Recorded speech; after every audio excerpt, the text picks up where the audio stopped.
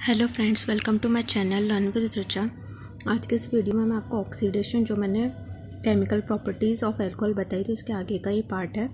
तो इसमें डी क्या है, आर, ये रिएक्शन है D R C H O H R dash C R O 3। तो आर यहाँ पर हमको क्या मिला है, आउटपुट में हमें कीटोन मिला है।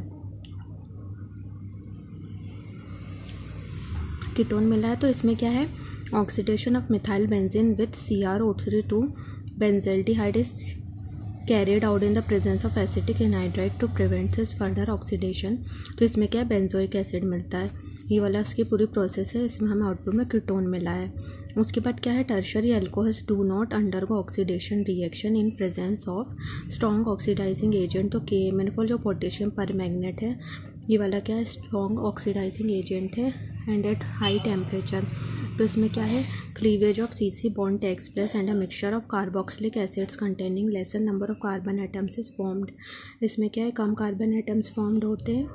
उसके बाद इसमें E क्या है, RCH2OH, ये क्या है 1 डिग्री अल्कोहल है। तो इसको हमने कॉपर और 573 केल्विन में RCH, ये हमको एल्डिहाइड यहाँ मिला है। देन F क्या है, RCH, यहाँ OH अटैच है, 2 डिग्री अल्कोहल है ये। R dash in the presence of 573 kelvin copper RC double bond O R dash, ये वाला क्या हमारा कीटोन मिला है हमें।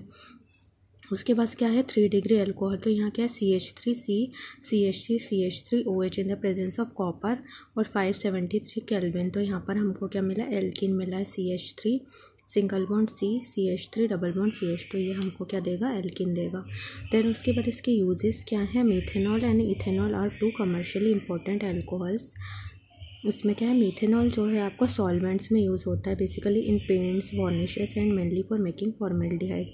SCHO इसमें बनाने में हमको ये हम यूज़ करते हैं। उसके बाद क्या, it is highly poisonous in nature. Injection of even small quantities of methanol can cause blindness and large quantities cause even death. ये वाला है, ये इसके बेसिकली यूजेस हैं। उसके बाद क्या है, थर्ड क्या है, ethanol is used as a solvent in paint industry. जो हमारा इथेनॉल है वो क्या है, पेंट इंडस्ट्री में यूज़ होता है and in preparation of a number of carbon compounds. उसके बाद एक commercial alcohols is use unfit for drinking by mixing CuSO4 and पायरिडिन denaturation of alcohol. जो कमर्शियल अल्कोहल है वो कैसे बनाया जाता है, अनफिट फॉर ड्रिंकिंग है बाय मिक्सचर कॉपर सल्फेट के साथ, और क्या है, पायरिडिन डीनेचुरेशन ऑफ अल्कोहल। उसके बाद क्या है, इथेनॉल जो बेसिकली यूज्ड है वो mainly used in alcoholic beverages में यूज़ किया जाता है। उसके बाद ये एक नोट है, pyrogen acid the product of destructive distillation of would contains. इसमें क्या है, जो पायरोलिजिस एसिड है तो काय का प्रोडक्ट है, वो डिस्ट्रक्टिव डिस्टिलेशन है वुड का। तो इसमें क्या, एसिटिक एसिड है 10%, मिथाइल अल्कोहल है 25% और एसीटोन है 0.5%। इसका बेसिकली नोट है।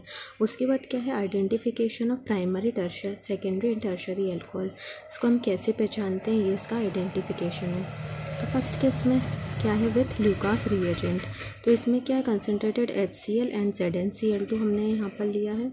उसके बाद क्या है, जो भी हमें टर्शरी अल्कोहल्स होते हैं वो टर्बिडिटी इमीडिएटली करते हैं, ये इसका बेसिकली फंक्शन है।